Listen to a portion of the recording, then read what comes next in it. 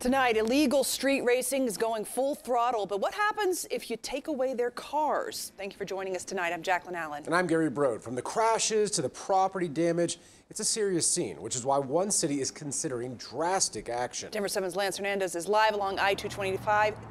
Lance, a hot zone for street racing there. It is I-225, Mississippi, Chambers, Smith Road. Those are all the places that street racers do their thing.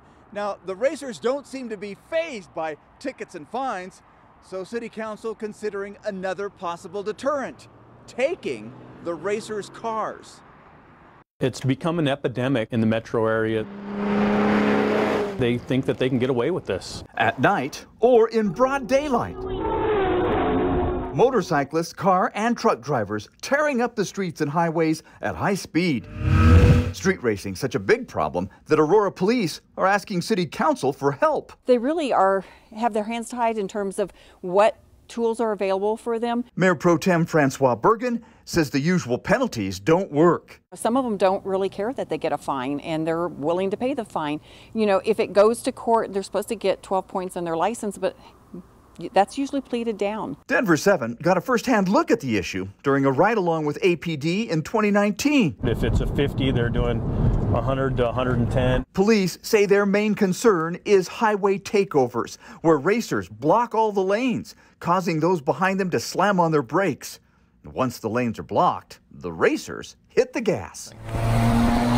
Bergen says she's considering drafting an ordinance that would allow the city to confiscate racers' vehicles. That might be one deterrent. We certainly will be very careful in ensuring civil liberties and making sure that there is due diligence and due process for anyone that we would seize a vehicle for. The racing happens all over the metro area. Sometimes I'm just like, wanting to rush home, and I can't because I've got these street racers messing with all of us. It's not just racing that's a problem. Bergen says she gets complaints from business owners whose parking lots are being torn up by drivers doing donuts. We just don't want any fatalities. Bergen says it's all about safety and preventing crashes like this one. Now, street racing is so widespread along the Front Range that CSP is heading up a task force on the issue.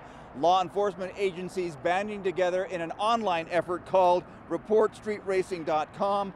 You can visit that website, learn what to look for, and how to report illegal street racing anonymously. Lance Hernandez, Denver 7. It is such a huge issue. Thank you so much, Lance.